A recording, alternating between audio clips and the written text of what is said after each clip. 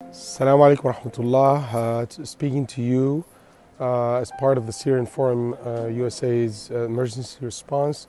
This is a village of Tlul in the district of Salqin in northwest Syria, where the earthquake have destroyed many homes in this village.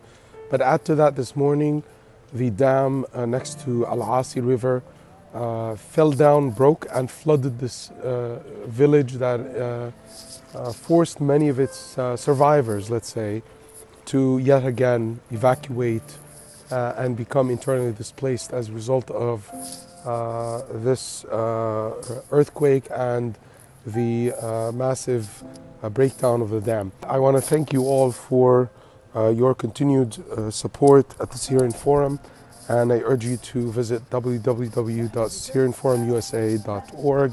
Again, thank you very much for your continued support. Jazakumullah khair. Assalamu alaikum.